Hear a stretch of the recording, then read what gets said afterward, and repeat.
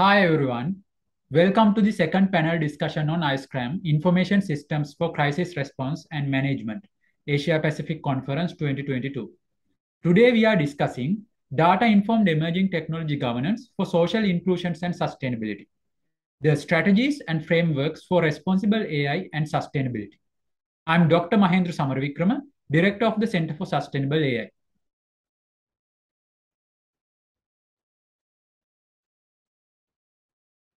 First of all, in the spirit of reconciliation, the Center for Sustainable AI acknowledges the traditional custodians of country throughout Australia and their connections to land, sea, and community.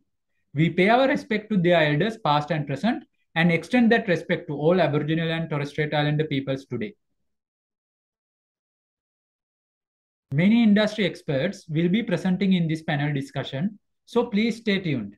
At the end of the session, we will share how you can reach us for further information. When we talk information systems and emerging technology, AI can be considered as cornerstone. AI can create values towards social justice, leveraging data and technologies. However, it has been identified that human ethics play a major role and underpins the quality, ethics, and sustainability of the AI initiatives. Therefore, we will discuss about AI ethics and governance and some of the useful frameworks for responsible AI in this panel discussion. When discussing sustainability, UN SDGs provide widely accepted and shared framework adopted by all United Nations member states in 2015, provides a shared blueprint for peace and prosperity for people and the planet now and into the future. This slide will discuss United Nations Sustainable Development Goals as a framework for environmental, social, and governance, or ESG. This discussion addresses multiple sustainable goals which can underpin responsible AI initiatives. We will discuss the 13th Sustainable Development Goals of Climate Action, the 3rd Sustainable Development Goals of Good Health and Well-being, the 17th Sustainable Development Goals of Partnerships for the Goals, the 10th Sustainable Development Goals of Reduce Inequalities, the 9th Sustainable Development Goals for Industry, Innovations and Infrastructure, and the 11th Sustainable Development Goals of Sustainable Cities and Communities. We will show how UN SDGs can support responsible AI and technology governance, innovations, and establish a success story towards the Sustainable Development Goals.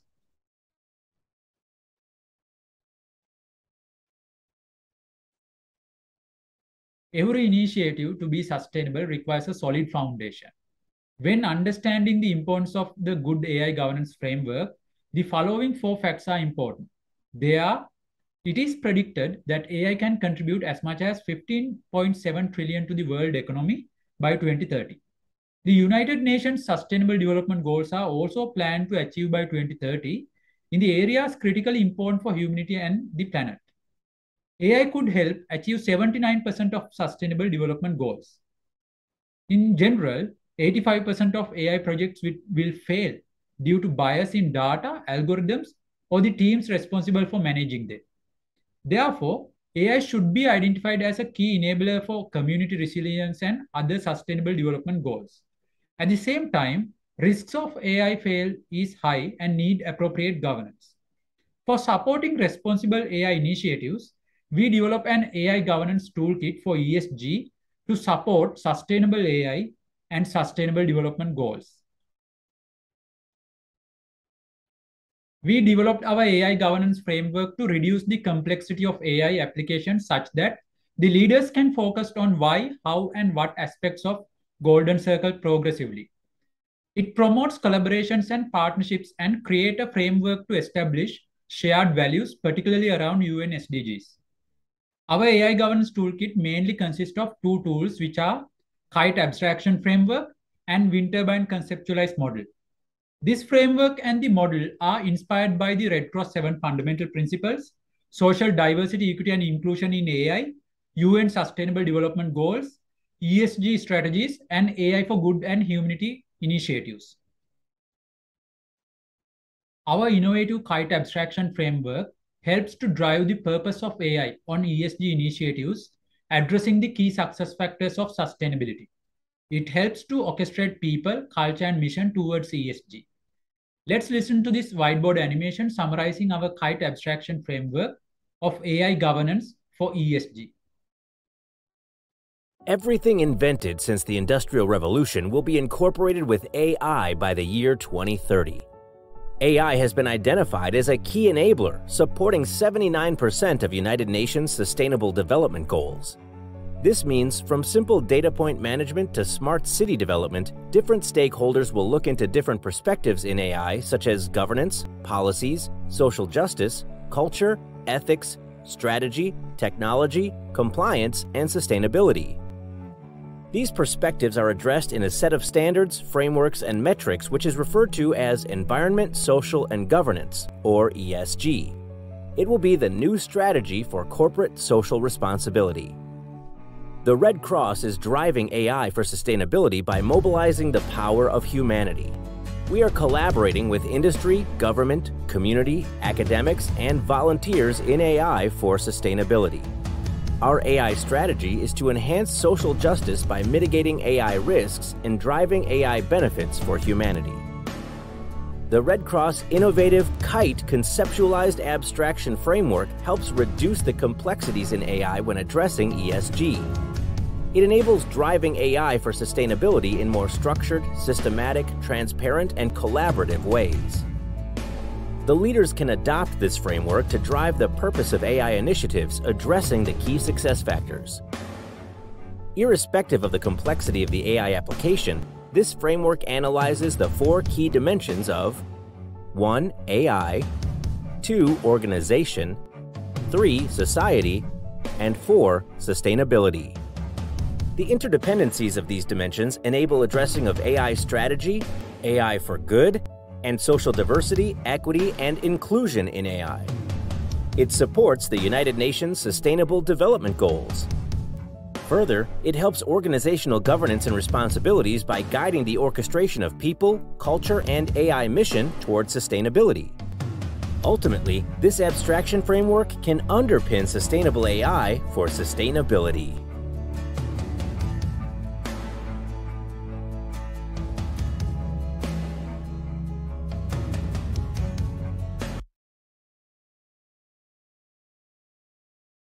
The KITE abstraction framework is a high-level framework which describes the key success factors of AI for leaders. However, to apply that on a real-world application, we need a model which derives from that framework. Our innovative wind turbine conceptualized AI model helps driving AI for sustainability and humanity. It supports partnerships, volunteering, and community engagement toward achieving sustainable development goals. Further, it supports the organization's missions and promotes social diversity, equity, and inclusion for social justice. Let's listen to this whiteboard animation summarizing our wind turbine conceptualized AI governance model for sustainability and humanity. Artificial intelligence is the new electricity. To make AI sustainable, the focus on people, processes, and outcomes are important. AI could help to achieve 79% of the United Nations 17 Sustainable Development Goals, or SDGs. The Red Cross 7 fundamental principles can enhance social diversity, equity, and inclusion in AI development. They are humanity, impartiality, neutrality, independence, unity, universality, and voluntary service. These 2 foundations can be unified to strengthen the mission driving AI for sustainability. The Red Cross Innovative Wind Turbine Conceptualized Model illustrates a collaborative framework for the good governance of AI for sustainability. It drives the mission towards social justice. Its process is guided by Red Cross personnel. The front-face multi-blade rotor represents the 7 fundamental principles that address AI ethics. The wheels in the gearbox represent the diversified community, volunteers, and partners who are continually helping in this great course with skills and resources. The generator represents the data and AI capabilities that drive AI transformation. As illustrated in the model, the Red Cross IT and data governance capabilities ensure data privacy, security, and compliance. Data science and AI capabilities promote social diversity, equity, and inclusion. This includes citizen scientists, volunteer data scientists, and AI for Good partnerships. The data science tools, platforms, and processes empower skilled human resources, including staff, citizen scientists, volunteers, and partners. The AI projects focus on sustainable development goals, such as climate change, First Nations peoples, vulnerable migrants, international humanitarian law, and AI for Good. Ultimately, we all can drive sustainable AI for humanity and sustainability.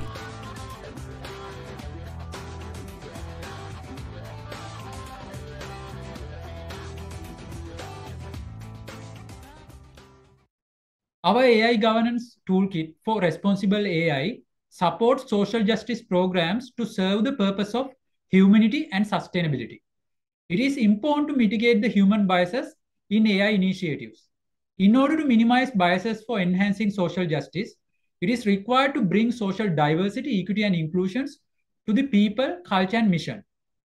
From the ESG perspective, the leaders should orchestrate culture, people, and mission towards humanity and sustainability. Our framework facilitates bringing diversity, equity, inclusions, and leveraging the data and technologies towards sustainable development goals. We have shared our AI governance framework and toolkit at the United Nations World Data Forum. Further, we shared this as a submission in response to the Department of the Prime Minister and Cabinet issue paper positioning Australia as a leader in digital economy regulation, automated decision-making, and AI regulation. The framework was also published in the Company Directors magazine of the Australian Institute of Company Directors. You can download the articles from the QR codes. We discussed the importance of diversity, equity, and inclusion related to ESG and mitigating AI bias. When discussing diversity, we cannot forget the disability population, which is over 15% in world population. Recently, I got an opportunity to talk to Ben Clare, the Disability Inclusion Lead of Exemplar International, to discuss the role of disability in disaster resilience and sustainability. He spoke about quite important facts related to this subject. Let's listen to Ben. Hello everyone, my name is Ben Clare and today I'm talking to you from the land of the Worimi people, located to the north of Newcastle in New South Wales. It is indeed an honour to join you today, albeit via video, and to be part of this presentation. So before we get started, just a little about me. As I said, my name is Ben Clare. I'm currently working for a new international development company, a startup, which is called Exemplar International. We work in the areas of climate change, disability inclusion, health, and education. I myself have been working in the international development sector now for approximately 20 years, primarily in the disability inclusion area. I've worked in several countries around the world over many years, and I've also worked for organisations including Christian Blind Mission, the Australian Government, and UNICEF. So today, we're going to talk a little bit about the issues of disaster risk reduction and disability inclusion, and how those two seemingly different issues intersect. While governments of the world have been dealing with disasters and their impact for millennia, it wasn't really until 2005 that there was a concerted effort to work together on reducing the impact of disaster risk reduction. This happened at the first UN Convention on Disaster Risk Reduction, and this happened in Hyogo, Japan in 2005, where the Hyogo framework was adopted.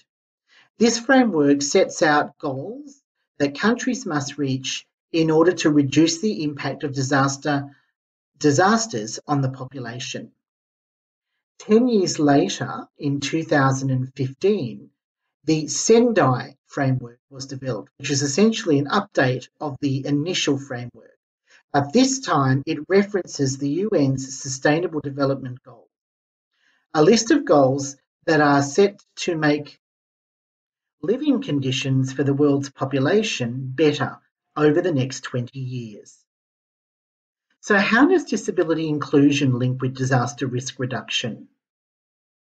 First of all, it is quite common that people with disability are left out of planning when it comes to disaster risk reduction. Having people with disability included in the consultation phase and implementation of plans related to disaster risk reduction benefits everyone. People with disabilities have great ideas and strategies, just like the rest of the population.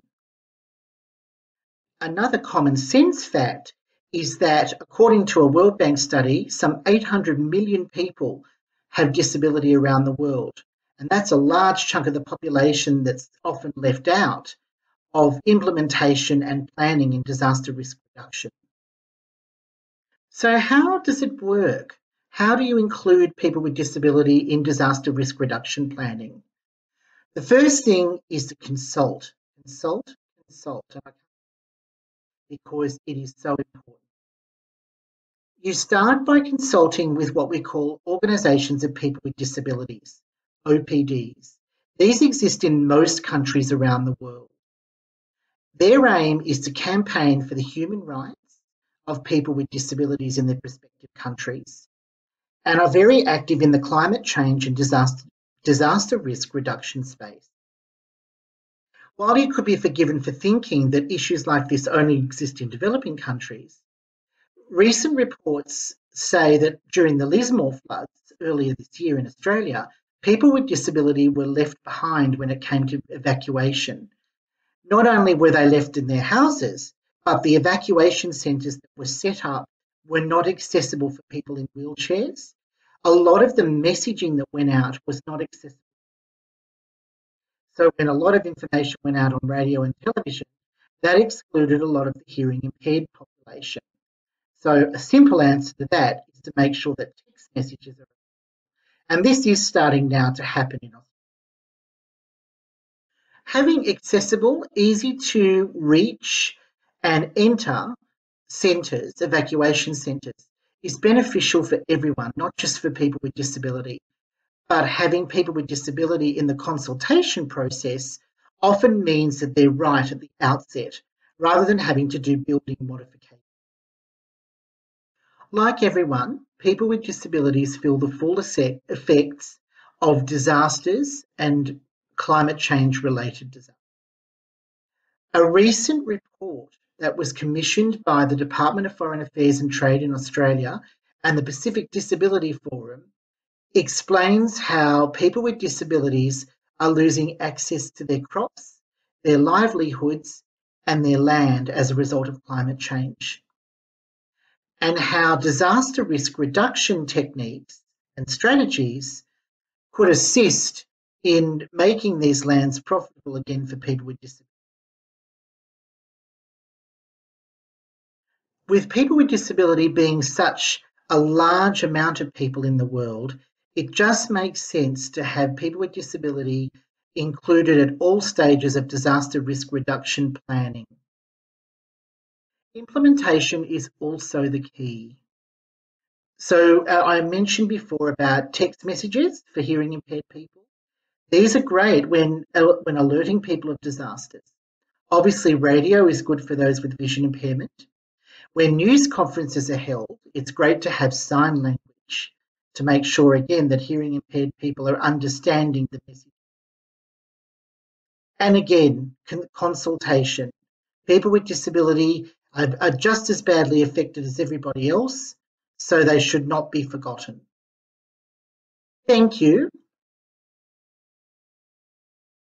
That is about the significance of disabled people in disaster resilience. The other very important diverse group in Australian perspective is the First Nations peoples. The Australian Red Cross, Aboriginal and Torres Strait Islander leadership team is quite proactive in Australian climate resilience initiatives and working alongside First Nations people's programs.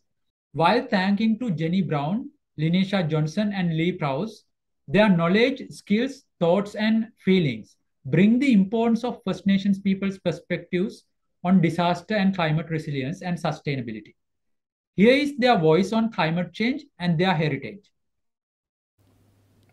Aboriginal and Torres Strait Islander people were Australia's first explorers, first navigators, first engineers, first farmers, first botanists, first scientists, first diplomats, first astronomers, and first artists. Walawani, Najinjuwan, Nagadagaya. Hello, and thank you. I am from the Wandi clan, one of the many that make up the Yuin Nation, and I'm guided by my spirit totem, the black cockatoo. I'm part of a strong kingship structure and bloodline.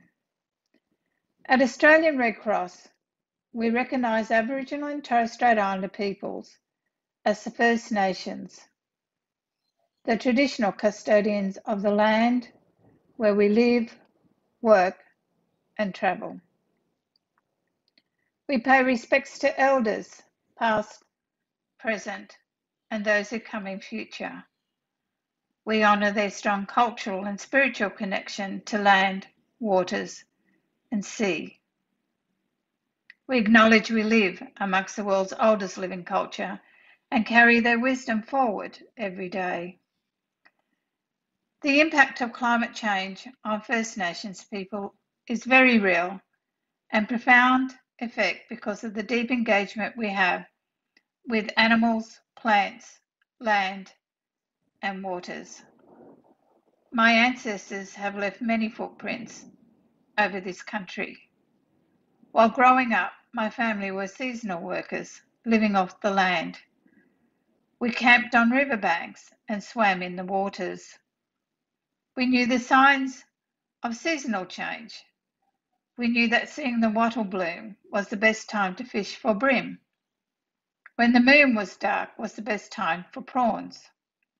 When we collected shellfish, we would return the shells to the waters to regenerate. We made baskets from the reeds and tools for hunting and gathering from the surrounding timbers. My ancestors would follow the Illawarra flame tree to guide their safe travels, and the totems would warn when the big winds, the rains, or the fires were encroaching. It is very different today with the pressure of climate change increasing. First Nations people have been marginalised in policy, negotiations, mitigation, and adaptation strategies, and this needs to change. The research Red Cross engages with the inclusion of First Nations people on emerging technology to mitigate risks is very important for the future state. Hello, my name's Lee Prowse. I'm here today to talk to you about the impact of climate change on our First Nations people. Climate change is bringing about heightened impact through disaster. This has a profound impact on our First Nations people, more than what we actually see in the news and in the papers and hear about. This goes beyond material things. It goes beyond mental health that's attributed to the impact of disaster. This goes to the core of our being. First Nations people on country, lots of us have more than 4 seasons. The unbalancing of seasonal change through climate change, seasons through climate change, is affecting our spiritual law. It's affecting our hunting and gathering. It's affecting our dreams time story. And all this can be attributed to the impact of climate change. When we move off country, we leave that behind because we can't do that, even though we still can do it in a I guess, a psychological sense. To have our feet on Mother Earth, makes it so much more grounding and powerful. We also have the opportunity to actually heal through being on country when we're there. Unfortunately, if we move off, that tends to heighten vulnerability for us as a people. We actually tend to start to get those compounding factors such as mental health, physical health. We're moving from, lots of cases, from a regional remote area into an urban, regional, semi-regional environment that brings about change. It exposes us, exposes our vulnerability as a people to being unable to practice our culture in the traditional way. I guess that's about all I can tell you, but just really want to emphasise the fact that disasters through climate change are really, really impactful on First Nations people and can be contributing factors, or are contributing factors, to health problems, physical problems, and unfortunately it makes us really, really vulnerable as a people. Thank you.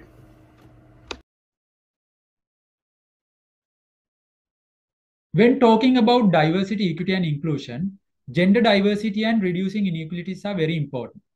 I recently got the opportunity to be an advisor to the Women in AI Awards 2023, which supports reducing the gender gap in AI.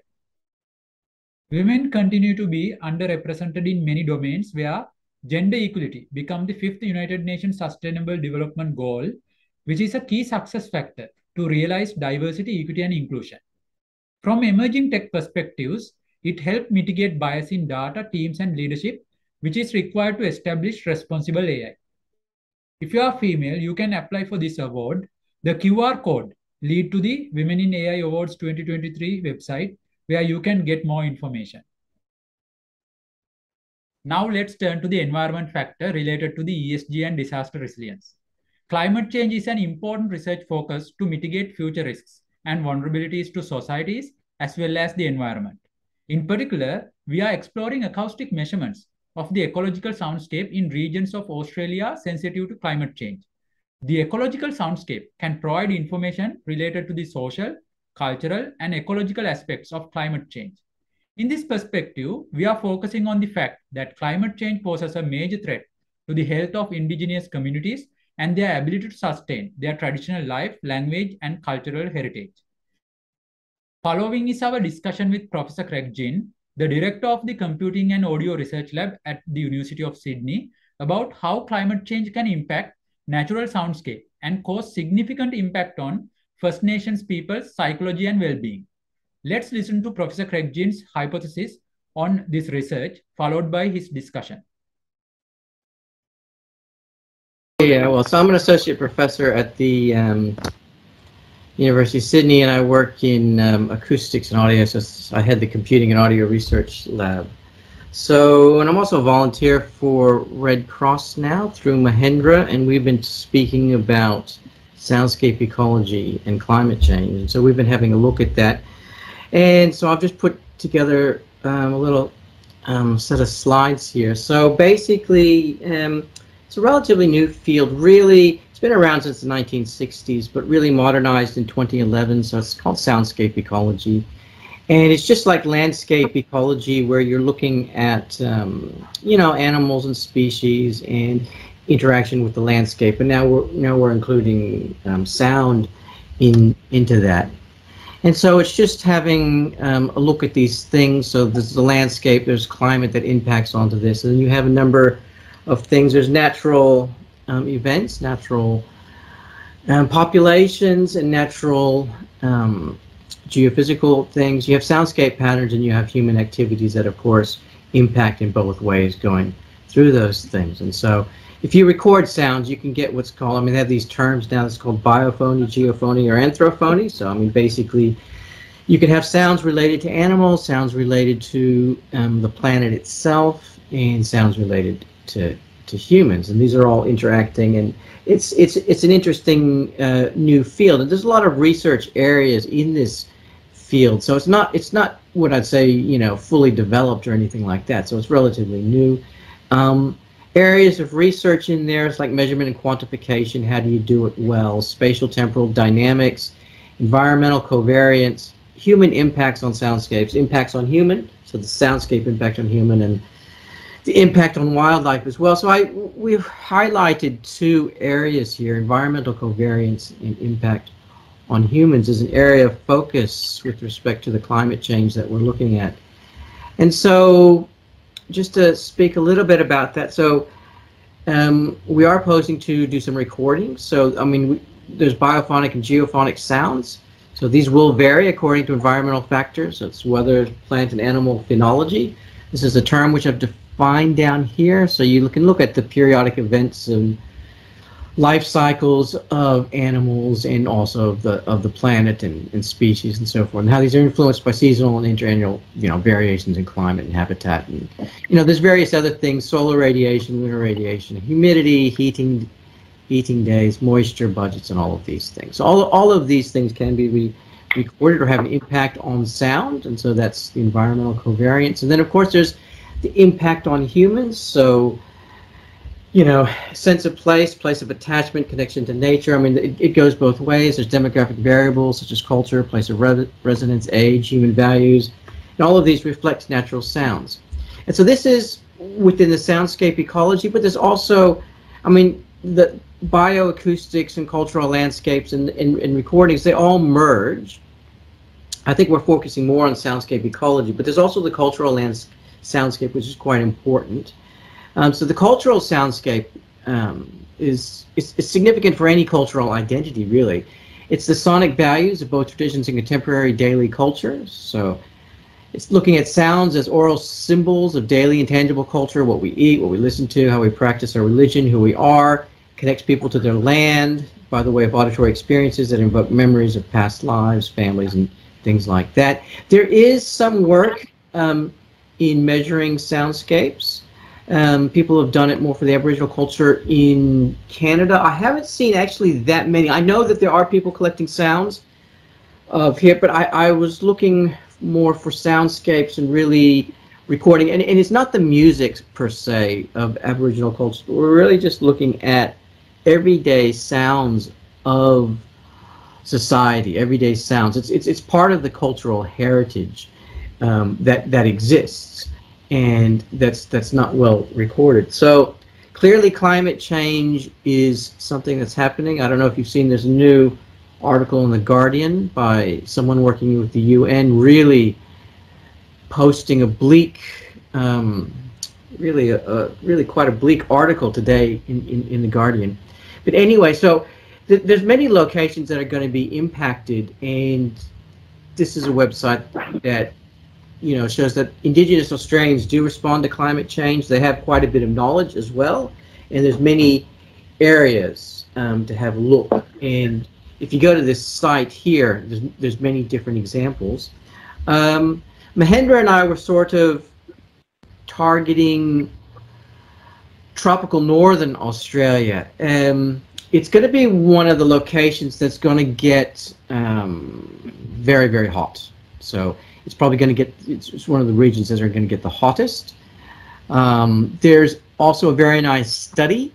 So I've just posted a picture from that study. It's done by the government. So there's clear risks there, and a good study that supports what's happening there. So it's, you know, it's home to 87,000 Indigenous people. I say it's about a quarter of the total population. A lot of them live near the coast and offshore. Climate change is just going to affect everything there. It looks like carbon dioxide levels, going to affect plants. It's going to affect the human and natural systems, low-lying settlements, estuarine ecosystems, coral reefs, marine food chains, and so forth. And so, in that area, if you look at what people are saying, there's particular areas that are going to be particular populations that are particularly vulnerable. So there's something near here. What is that saying? Port Hedland. I have never been to the Northern Territory myself, so I don't know the areas, but so this study is indicating, for example, around Broome here. This is Halls Creek. So there are areas that are particularly that have people are particularly vulnerable to the change that's going to happen. And so we've been speaking about trying to do a soundscape recordings. And so, I mean, it's got to span a long period of time, and it's got to have other data as well. But it's a great time to do something like this.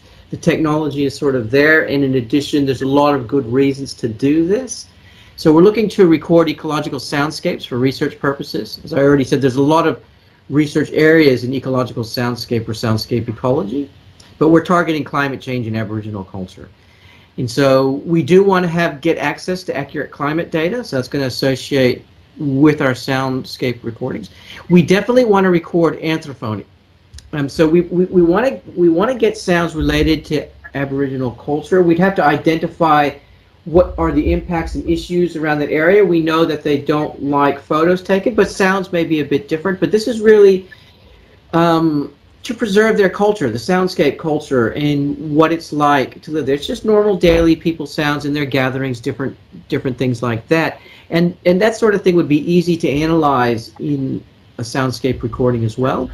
And then what we can do is we would be looking to place recordings in culturally significant surroundings near where people would congregate and stuff like that. So we would have also sounds from the landscape, so the biophony and geophony, which we could then try and correlate with the measurements that we would get from the anthrophony that we would measure. So if there are changes, and again, we'd have to be looking for long time scales here. So we're looking to do research. We're talking on the order of decades here when we're trying to get this type of data, and we can correlate those, and then obviously relate that to climate change as we can measure the impacts of climate change and we see changes. And this is going to provide society a way to hear. I do want to get some photos as well of the changes in the regions that we're recording, but it's going to give society a way to hear the impacts of climate change, which, you know, it's always good to make things closer so that people get more closer to what the impacts, what's happening. And if you can hear something and see something, then obviously it's going to make more impact upon you. So this is what we've been talking about so far, and so we are hoping to get this together. I'm currently looking to purchase several of these devices here. So these were made at the University of Oxford. They're easy to get. They've got weather housing as well. It can go to ultrasonic frequencies, though I don't know if we require that or not. We would require that if there are bats in the relevant area, then we might want to go to the ultrasonic frequencies. If not, then we wouldn't need to do that.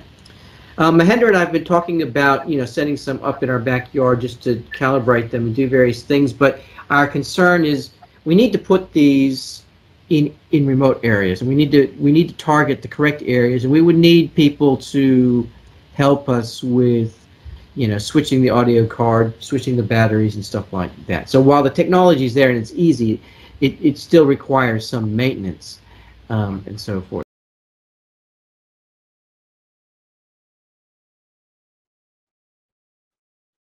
Technology plays a key role in data monitoring and early warning in disaster resilience strategies. These disaster-related technologies require to be reliable and follow international standards. The importance of development of such capabilities is quite important for sustainability and disaster resilience. Following is a presentation from Craig McVeigh, CEO and founder at Simile, about the development of such capability and areas to be aware of in such research and development.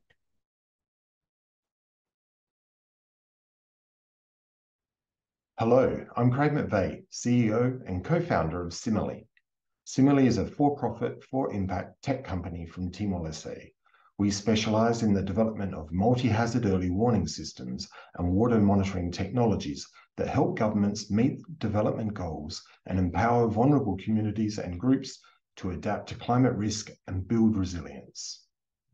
Our tech and approach is different. We aim to disrupt conventional approaches to deploying innovative tech solutions, which tend to be expensive, highly technical, and the domain of large institutions. We have packaged our hardware and software into an off-the-shelf, cost-effective EWS that is designed specifically for nations throughout the Asia-Pacific and communities, farmer groups, local councils, and catchment authorities of Australia. Our EWS is simple to deploy and provides local scale information and alerts. Similarly's multi-hazard early warning system is based on our two core technologies. Parable is our configurable cloud platform that links data to powerful analytics and actions. Hyphen is our multi-purpose Internet of Things data logger that captures real-time data from remote locations and seamlessly connects it to Parable. With Parable, you can visualize the data through intuitive dashboards.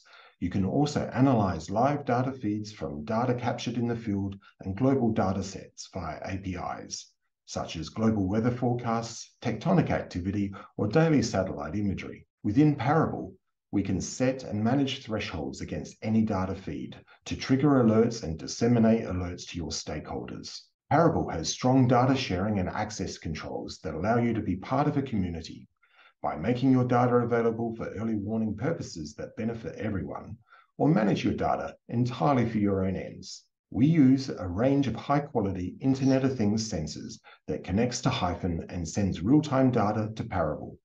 These sensors are comparatively cheaper to technologies of the past while maintaining high precision and compliance to international standards. Together, these technologies allow us to capture real-time environmental data in the field and then with Hyphen transmit it via cellular networks to Parable for analysis.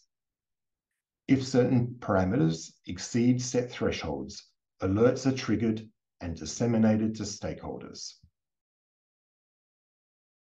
We describe Similarly's multi-hazard early warning system as an end-to-end technology. This is because it has been designed to fulfill the four components of what is recognized as an effective, people-centered early warning system. These components include risk knowledge, monitoring and warning services, dissemination and communication, emergency management capability, or response capability. Similarly's multi-hazard early warning system is being used to deliver a flood EWS for the capital of Timor-Leste, Dili. This project provides a great case study to illustrate how Parable is delivering in these four components. Risk knowledge. Using OpenStreetMap, we have worked with communities, government, and INGOs to map hazards and vulnerabilities. Risk assessments on this data have produced risk maps that are then made available as map layers within Parable and can be viewed alongside monitoring locations and data, monitoring and warning services. While historical data sets are useful for setting thresholds to trigger early warnings, in many places this is not available. And with climate change, those thresholds are often not as accurate. Parable offers configurable thresholds, so government leaders can adjust thresholds as climate changes. In Dili, thresholds were developed through discussions with communities, paired with local expert knowledge and historical data when available. With this approach, and after 1 month of piloting, we were then able to accurately identify high-risk scenarios for flash flooding in Dili. We do this by observing and setting thresholds based on global weather forecasts to trigger alerts of increased flood risk with up to 3 days lead time. We also monitor in real time catchment conditions and thresholds established against key hydrometeorological parameters. Alerts are then configured to the government alert schema of attention, attention special, and alert. Through this approach, we have many examples of flash flood alerts being triggered in both wet and dry seasons. In February this year, Parable successfully identified all stages of increasing risk of flash flooding in an urban river in Dili. Later in September, Parable also successfully identified the increased risk of flash flooding with 1 day advance notice via forecast models, followed by alerts triggered based on catchment hydrometeorological data, dissemination and communication. In each early warning example, key stakeholders received alerts triggered by the data. In this instance, the government prefers emails and SMS alerts. However, other dissemination formats are available, such as cell broadcasting, social media, or sirens. Messages are tailored to specific end-user groups. For example, government technical staff receive detailed alerts containing data, while simplified messages are sent to community and people with disabilities. Emergency management capabilities. Within Parable, we deliver on several response capabilities that are also linked to our people-centered project delivery approach. We develop standard operating procedures to provide clear roles and responsibilities to act on alerts and include these in specific alert messages to individuals. The community can also report damage via our Facebook Messenger chatbot. And Parable is also a military-grade logistics and asset management system. It can therefore manage warehouse distributions as part of a humanitarian response effort. Simile has a great impact and reach from its multi-hazard early warning system technology. We have successfully used Parable to identify high-risk fire days prior to wildfires passing through the mountains of Timor-Leste. And we've successfully used AI to identify high-risk conditions for flash flooding through innovation funding from Cisco and Mercy Corps International. I'm Craig Mathey, the CEO of Simile. Thank you for listening, and please contact me if you have any questions. Thank you. Last but not least, data literacy is vital to make information systems sustainable. It touches people, technology, processes, and cultural dimensions. I got the opportunity to be a co-author of the IFRC data playbook, particularly related to the data science and emerging tech chapter. In there, I contributed to how diversity, equity, inclusion, and environmental social governance can be leveraged to drive the ethics and governance in emerging tech and responsible AI. Heather in IFRC led the project, and let's listen to her about the IFRC data playbook motivations. You can download the IFRC data playbook via this QR code. So, you both mentioned that you work on IFRC's data playbook. Will you tell us more about this project? For starters, why did you name it playbook? Who is it addressed to, and who can benefit from it? Thanks for the question. And I think it's fortuitous that we're on this humanitarian AI podcast because of the following. When I got to the IFRC, people said, oh, well, focus on data science. And I'm like, wait a second. Where are we at as an organization? What's people's journey? And what their journey was, we just want to get better at using data, frankly, Excel, right? And I said, okay, pause, fine. So tell me, where are your training materials? And they said, well, we don't really have any standard training materials. And I said, but you have thousands of people around the world doing COBO and ODK training. Where's their training materials? And so what it incepted was a couple of things. One, I posited that there's super talented people across the world who might have materials to train for our audience, and let's just put that all together. And so the idea of a playbook is to be able to use your best skills and your best space between teams to be able to create and to be able to explore things. And so there's lots of data training courses out there. There's so many books, articles about what to do, what not to do. But what we really need to do is help teams on lower budgets get better at their data skills and kind of build that organizational mental muscle. And so the playbook actually was inspired by Atlassian's Team Handbook, which is a series of 30-minute to 1 hour exercises that you could do with low cost, just questions and scenarios and games and designs.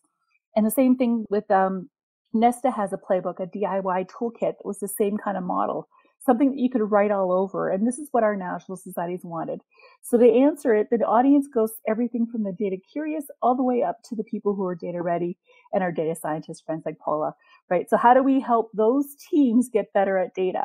And so the first playbook we published in 2018, we made it Creative Commons. We did that with people around the world. There were a couple hundred people around the world, events. We did it with some partners like UNOCHA, the Center for Humanitarian Data. And then we put it on the shelf and we said, okay, let's just keep working on it. And so in the last year or so, we did an upgrade. So we're at version 1, which we're going to launch in the end of the quarter, I believe. We're just working on some design pieces and stuff. And so this was done with 270 people and was guided by editors such as Paula. And we did a new agenda for it, a new kind of plan for it of exercises, games, scenarios, and checklists to help people on the data journey to ask those hard questions in teams, but also to ask the questions that we hadn't done as a network before, which is why the emerging tech module number 10 with Paula and Mahendra did is so exciting because it asks those questions around data science and emerging tech, which is where your audience definitely would like to see. All humanitarian projects are involving data in some way, shape or form. Teams often have very concrete questions, and it is not easy to find answers. With editors and contributors across the International Federation of Red Cross and Red Crescent Network and partners, we've piloted, tested and upgraded the content of the data playbook from the 2018 beta version to the V1. The data playbook contains 120 short exercises, slides, scenarios, checklists, handouts, and datasets for teams, presented in an engaging way through 10 modules across the data lifecycle. It has been specifically created for group learning environments. There are multi-pathways for the teams to go on their data exploration, tailored for their local needs. Data is a team sport, and the data playbook is made for sharing best practices, learning, and collaboration. With the data playbook in your hands, you can improve your team's knowledge and skills with data, strengthening teams and collaboration on responsible data use throughout the data journey. Wishing you and your team an excellent time learning and sharing.